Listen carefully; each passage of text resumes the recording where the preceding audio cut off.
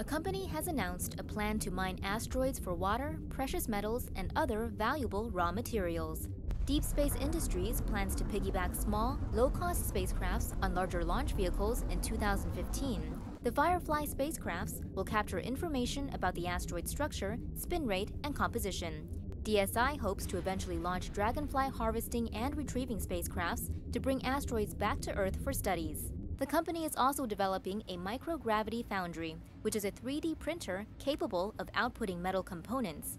It is their hope to one day have a gas station-like service center for air, water, and building supplies in space.